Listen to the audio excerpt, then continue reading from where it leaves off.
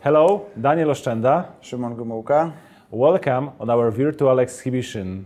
This week, every day at the same time at 11 o'clock in the morning, we invite you to join us to listen about our latest innovating automation technologies. So today, welcome on our first meeting when we would like to introduce first topic is the condition monitoring. Is this common topic? Simon, what do you think? Yes, I think so, but we have many different approach because when we are talking about the condition monitoring, we can talk about the monitoring of the environment on our place where we are working on, or we can talk also about the self-monitoring of our devices. Yeah, and we will present you today both approaches. We will try to talk about different technologies to help you to monitor and to use the technologies to make monitoring of the environment on your machine, part of your machine, how it behaves, to introduce this, to help you to use the technologies to change behavior from the reaction maintenance, which is based, as the name is, reaction after something is broken. It means you only react, your machine is stopped, and you lose your time, and time in current time, of course, is the money. And we all know how much does it cost the production stop. So big challenge today is to switch from the reaction to prediction. Most of you doing partly in that direction, but quite often, if we are talking about this kind of maintenance, is done just preventive. It means also we sometimes invest unnecessary money, just replace the sensor, some part of the machine, only based on some period of the time. It doesn't matter if the part is good or not. I think the most important, if you would like to also save the money, keep your machine running, to switch to predictive maintenance based on the real condition. And today, we'll try to show you some technologies which definitely will help you. And if we are talking about the machine, currently I think, Szymon, we do not have machine without the power. I don't think so. Yeah. So the electrical power is the basic of the running of any machine. Yeah. And we will use, as an example, we have a nice booth present based on the welding application with this big welding gun when we have different technologies. And as I said, the basic is the power. So let's start from the power supplier. Yeah, definitely. That's the right approach because when we lost the power, we lost everything. We lost all information. We lost the possibilities of the production. We cannot produce nothing. So we know this is a very important element of each automation installation. And a few years ago, we have prepared a special power supply with auto-diagnostic functions. At this moment, we have monitor about 45 different parameters of our power supply, a lot of, and I think, which type of parameters. For example, the maximum high temperature, which we have in the past. It's very important because the high temperature can do something wrong with our components of our power supply. We can measure the voltage level, the current level, the stress level of our unit, and inside the power supply we have the microcontroller who is collecting those information and is monitoring it and recalculating, and in effect we will get the information about the actual status of the unit. And in this example, we have two different approach how to show this information. The first one is something like a visualization, very easy and very cheap visualization. You mean we have this free LEDs which show the parameters which you said. We have the stress level, so how much currently we take if we don't have overload, for example, of the power. Yeah. I will add that normal situation is when the current consumption is about 18% of the power supply possibilities, is the normal situation. Yeah. Always to have some safety margin on the power supply, yeah? So the recommendation is like this 80%. Yeah, it's better to have something to use later, yeah? And lifetime? Yeah, lifetime. I told you about the 18% because you need the power supply is still calculating the information about the temperature, about the current consumption, about the stress level, and in the effect we got the information about the lifetime. What does that mean? If our power supply will work in the normal environment, that means the temperature will be lower than 14 degrees, the current consumption will be lower than the 18%, then the lifetime of the power supply is, for example, 12 years. Yeah? Okay. And during these 12 years, we got the information like a LED light will be green. Yeah. Yeah? If something will happen with the components inside the power supply, for example, our temperature in our environment is not 14 degrees, it's the 16, 17 degrees because our environment and our application is like this, then the time will be reduced, maybe for 7, maybe for 8. We don't know. We can monitor it continuously and recalculate this information. If something wrong will start happen with our components, then we get the information. The light will switch color from green to the yellow. For us, it is the clear information. Hey, is something wrong with me? But it's not bad. I'm still working. You have a time to do something with that. You can reduce parameters. Okay, so it means I do not have to wait until the power supply is broken. You cannot wait. You cannot wait. But second situation is also I do not have to replace every 2 years, for example, based on the preventive. Exactly. I have a clear information, and based on the information out of my power supply, I know if I should replace it or not. So I do not waste my time and my money for unnecessary maintenance. I only do replacement only when it's really needed. So this is great example of the self-awareness of the devices, which really helps you keep your machine running over all time when you need it.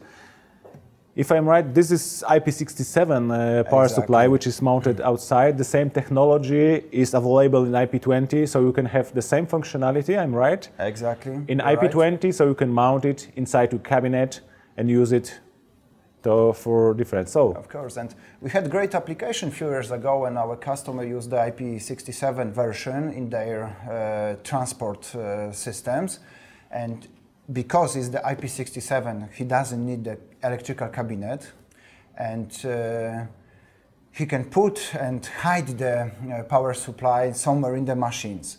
You can ask about how to monitor the actual status. And we have the solutions. We have IO-Link interface on board on this power supply also, so we can collect, send this information directly to our PLC. Thanks to this small module and this cable, I have this data available all time on my control system, so you can monitor in your PLC if everything is okay with your power supply or not, or set up some alarm using some display elements or something like that. Exactly. Generally, you are digitalizing information from the power supply. If you have digital information today, you can do everything. You can write the application, you can send, for example, using CMMS system, SMS to your maintenance that something wrong happened with this and this and this element.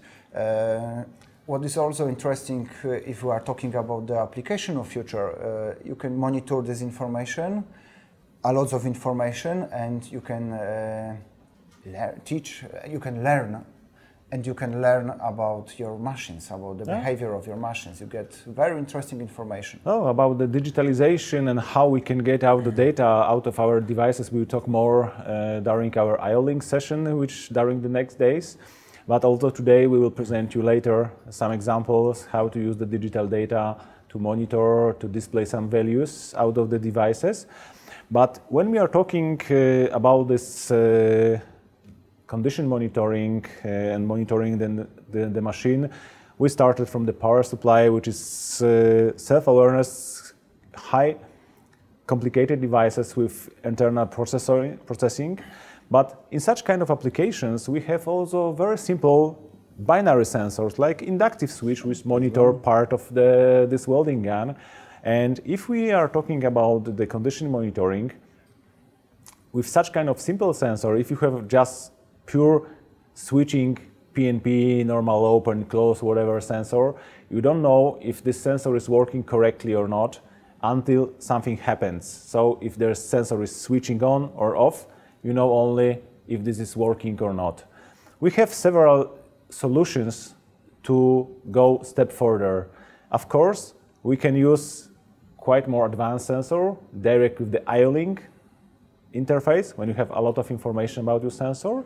But we have steps in the middle, like sensors with DESINA, which monitor, which you have additional signals, which give you the high states during if the sensor is running correct. And it helps you to monitor, to know if the sensor is running or not. If you need some more additional information, you can have DSC function, so dynamic sensor control, which gives you additional information, not only if the sensor is running or not, but give you information if the distance, for example, to the target, if we have inductive sensor, is too close or too far. If it is too close, you have a really danger that if something really happens, the face of the sensor could be broken. And of course, if this happens, your machine will stop. And the same, if the distance is too high, it could happen that the target will be not correctly detected and also could make some stoppage on the machine. So starting from the even simple binary sensor, we could have monitoring of the environment. It could influence about the availability of your machine. So using the right technologies, thinking about the possible influence of simple sensor on your machine, you can do really condition monitoring. This is really, really important to use the right technologies. And I think in this example, we have also different technologies to monitor the awareness, the environment of this application, yeah? Exactly. Today we are living in the world when we have to connect different technologies. I'm thinking about connecting the hardware solutions with IT solutions, and we have to digitalize some signals, but I am thinking also about connecting, for example, analog signals with some digital interfaces, for example, and we have such solutions, yes? Here we have flow sensor, temperature sensor, and the pressure sensor, and some of them are available, of course, with IO-Link interface, but some doesn't have such interface. Yeah. What we can do then, or what we can do if our customer has some old machine and he would like to do something with this machine to get more information about the condition monitoring, yeah, we are ready for that. And here I am thinking about the analog hub. It's very interesting solutions. Thanks to you can, using only one cable, you can connect up to 8 different devices. And what is important, you don't have to decide when you are ordering which type of devices would you like to connect to this unit, right, Daniel? Yeah, definitely. This I/O module gives you possibility to connect all available analog type of signals. It means if this is voltage input, current input, or directly to such kind of module, you can connect temperature sensors like PT100 or PT1000 or thermocouplers. So, and what is important, you can define this not for the whole module, but for any single port, you can connect different type of technologies.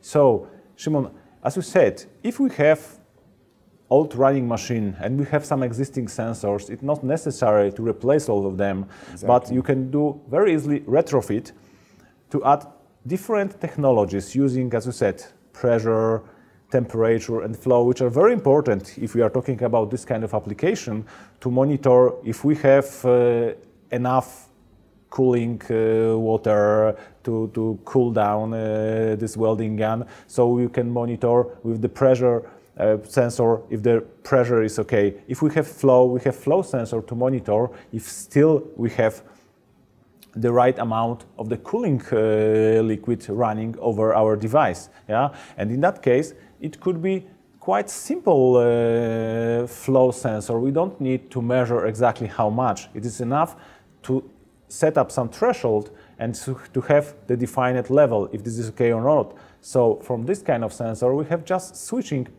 input-outputs. So this could be connected to our network module as a digital signal. In case of temperature, in that example, to show capabilities our analog hub, we have analog signals. We have, in that case, two different temperature sensors with different part of the machine. And in that case, we can use analog hub to collect those signals. And we have, of course, the pressure sensor, in that case with the IO-Link signal. And by the way, in that sensor, Szymon, it is fully configurable. Yeah, this is our latest sensor. Exactly. It's the new concept of the pressure sensor, because in past you have to decide that which type of output do you like to use. Binary output, analog output, which type of analog output, or IO-Link output. Today you order one sensor with all possibilities. And through the last years I am observing is the huge trend in the automation world, that we are connecting different technologies on systems like assistants, but we are connecting also a lot of functions in one sensor. And I have today two examples of that. The first one is the optical sensors. Which one, Daniel? What do you think? Is the diffuse sensor, retroreflective sensor? I think if we are talking about the same sensor, I have one sensor for all. Yes, that's the idea. That's the sensor of the future. You have one sensor, one housing, with many functions. Here you can decide this will be the diffuse sensor, diffuse with background suppression, retroreflective, true beam, and PNP, NPN, NO, normal open, normal close. During the ordering, you don't have to define what kind of sensor you would like to buy. You buy only one type of the sensor, and over the programming, you can change the function, and you can change the function anytime. Anytime, yeah. You can connect it directly to the master network module, and then you can rechange everything during the process if it's necessary. Yes. I think this is also part of the. It supports maintenance a lot of, because you reduce a lot amount of the parts. Exactly, that's the one reason. You have one sensor on the warehouse and you can put it to the many different applications. But today we are talking, we will tell you something about, we will talk about this in the next webinar about the IO-Link probably. But today we are talking about the condition monitoring. What about the condition monitoring in such sensors? What possibilities do we have? So I think for me it will be very important to have information about any environment problem. So if I am using, for example, this sensor in some dust environment, can I detect if I have something on the front of the sensor? It's a huge problem on the production that that the window of the sensor is dirty. In some application we have to put the special air, which is cleaning continuously, but air is also a cost. If you have air on your factory, you know that you have to pay for the air. It's not for free. And we made great example in one of our customer. He had the production of some gum elements, and the small part of the gum will go to the window. And after a few hours, you have to send the guy from the maintenance to clean the sensor. Yeah? But the question is how often I should send somebody to clean the sensor. It depends. Yeah? If I am right, without monitoring function, you know when this production was stopped about that. Exactly. You will know it, but when will be too late to do something. Now you can prevent your machines, yes? And you can adjust the time of the prevent. Yeah? So I have a warning if the level of the light is not good enough. Yeah. Generally, sensor is sending, for example, 100% of light, but for the sensor is coming back only 16. That's the information is something wrong with the window. It's dirty. Yeah, it's easy. So you have very useful information to introduce really preventive maintenance of your machine. Yeah, definitely.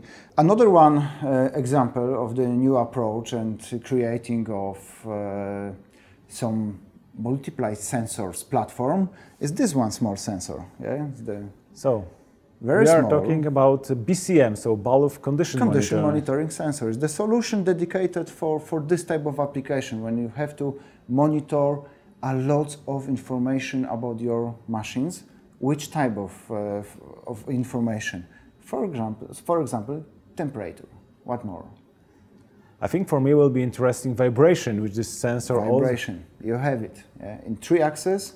You have the vibration level. So if you put the sensor and the vibration level is higher than some threshold level, you got the information on the lamp, for example. In our, if it's smaller, then also the color is changing. It's a very interesting function inside this small sensor. In Europe, we have few ISO norms who are talking about the vibration level on your machines. If you are in the right vibration level, then everything is okay. There is some warning area, and of course is the red area. You cannot work with your machines. This sensor can monitor this information and send us alert before something wrong will happen. With this sensor, of course, the interface and how we transmit the data is the I/O link. Yes, we are transmit the information via I/O link, and of course we can get the information from the sensor, and we can reconfigure the sensor during the process. Why is it important? Because this sensor has a lot of functions. Is the vibration, is humidity, is the pressure, is the temperature. Soon will be also available the electromagnetic field measurement in this sensor. There is so much function you cannot collect in one time. So if normal process I need, for example, the information about the vibration in 3 axes and the temperature, I'm continuously monitoring and getting this information from the sensor. If 1 time or 2 times per day I would like to check, for example, humidity, I can reconfigure the sensor, get the information, and after that back to the standard normal mode, which I using often. I think what is very important, most of the data are pre-processed inside of the sensor, so you don't need any special external software to analyze the data out of the sensor. If the vibration is of the right level, or if you have some warning or something like that, you can get out of the data from the sensor. So like Szymon showed you, if you have some warning, the sensor set up will do information sent out over the I/O link interface. But additional, quite often you need some visualization to see the data. So using the latest possibilities for the digitalization, the I/O link and our I/O link masters, you can make a nice dashboard when you can show all the data. So all those information about the vibrations, temperature, and so on, you can store to some external database for further analyze, for example, to check how behave your machine. And this is really the next step of the maintenance. So check behavior of your machine, and based on that, you could predict some future behavior. So if something happens, you could predict that in some short time you need to replace some part of the machine. You can connect this sensor with some software, like an analytic engine, and you can collect this information through the month or years, and you can learn everything about your production, about the condition of your machines, and you can prevent everything. So you can use artificial intelligence to monitor the data of this. So this is the really great tool to give you the data for really predictive analysis to monitor your machine. So this is the latest news for today, this BCM sensor. If you have some questions regarding topics which we presented, don't hesitate to ask. We are now ready for your question. Hi everyone. Thank you, Simon and Daniel, for your introduction into our new sensors and our solution. I'm Rafał, and I'm happy to answer all your questions. Well, now let's proceed. So the first question was Andrew's. I got all on my computer. He asked us, what condition parameters does the power supply provide? Well, let's see. the power supply that are able to provide us information via IO-Link, just like those information that we can measure the condition of this power supply. These are information like, for example, lifetime. With this parameter, we are able to estimate what time does it take just to go wet with the power supply. The other parameters are like load value. That means those are the information how much current does the power supply actually loads. It's information that allows us to monitor the whole machine, and other parameters are really well described in our manuals. So I introduce you to just check it on our website. Well, okay.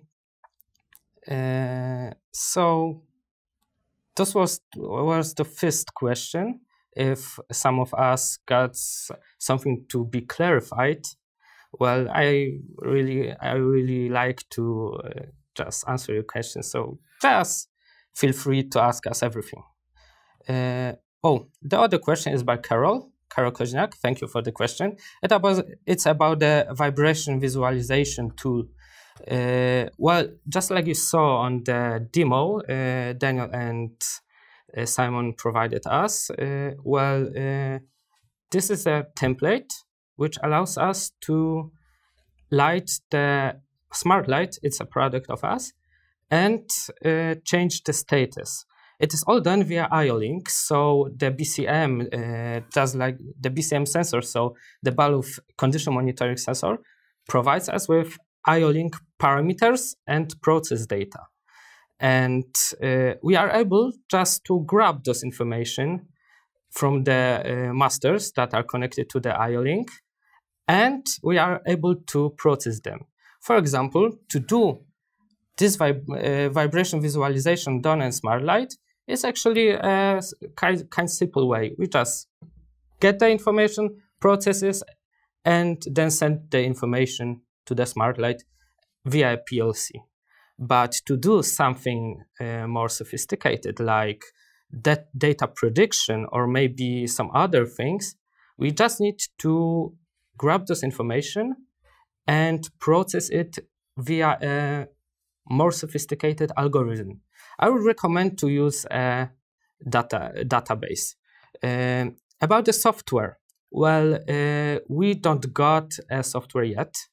We are able to make a customized software for you, our clients, among your needs. So if you need a software that will be able to predict some data, to store the data, and then, I don't know, maybe send some informations via email, we are able to do it for you. So feel free to contact us. Well, and that's all about your question, Carol. I would be happy to answer some other question if you need everything.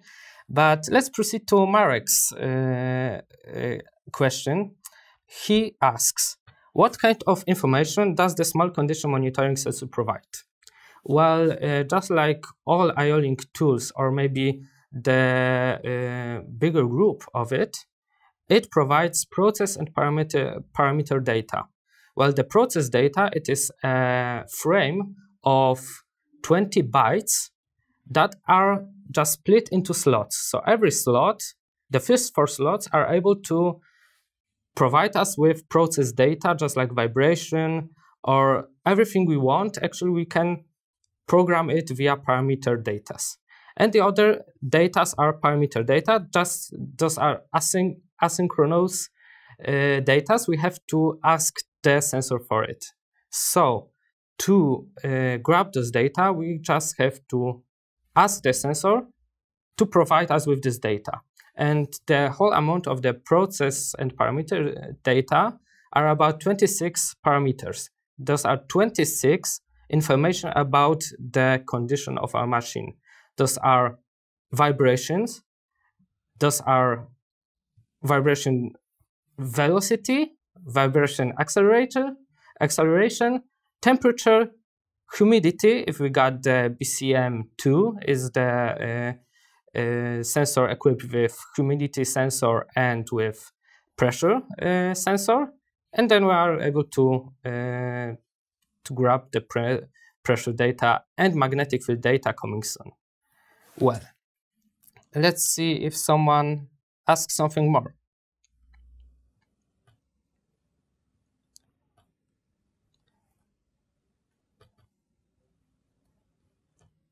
Ivan asked us, the software for the sensor configuration, is it possible to download from your website? Ivan, I would like to ask you to write the question, which sensor do you mean?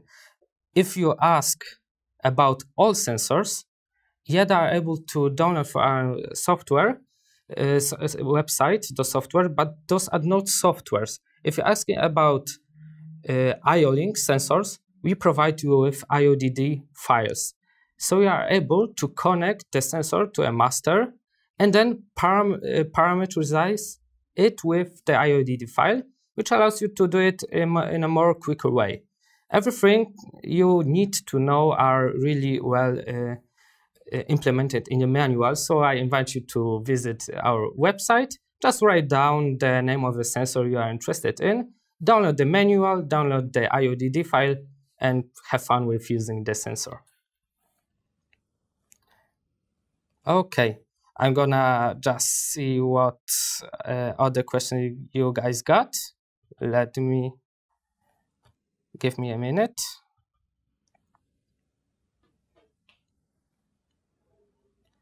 Okay, I see many of you just got a lot of questions.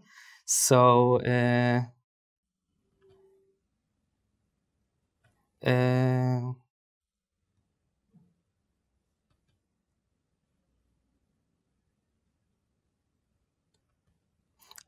Robert Gaffroff asked us, what is the range of temperature this sensor provides? This sensor is able to measure temperature from 0 to 70 Celsius grades. So you are able just to collect the data, and the accuracy of this sensor is about 1.5 Celsius degrees. So that's the information you can get from the sensor.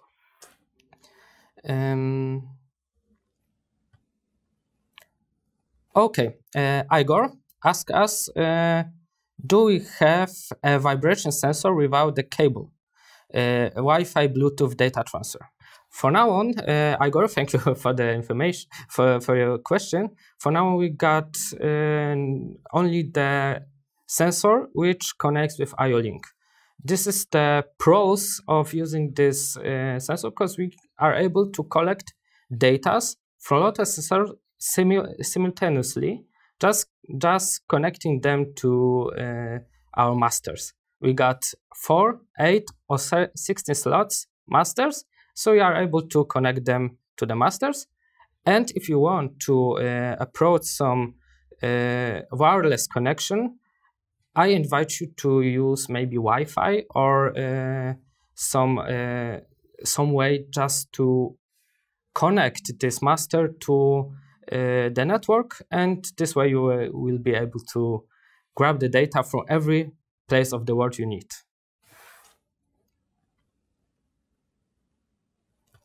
Thank you, Ivan, for your feedback. Okay. Ryan asked me, hello, how to fasten the BCM on equipment if I want to measure temperature or monitor or motor bearing.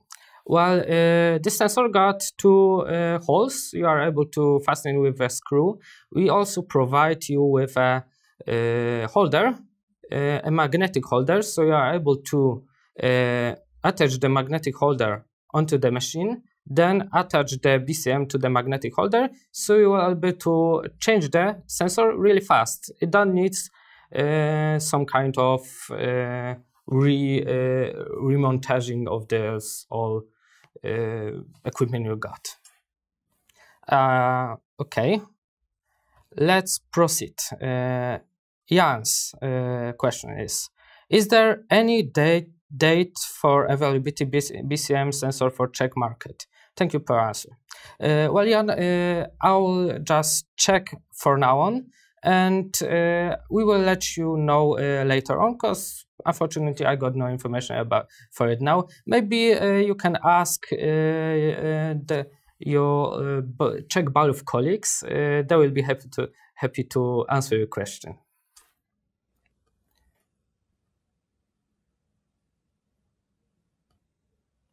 Okay, I see no one's got any other question. If you need some information about the sensor, just feel free to ask us. We are working now for the sake of the health of our employees remotely, but everything's working just like it was working before. We got a web shop which is working 24 hours per day, and every worker of us will be happy to answer your emails and answer your calls. So thank you for your attention today. Thank you for joining our webinar, and I'm happy to see you tomorrow on the next webinars that will proceed to the end of this week. Thank you very much.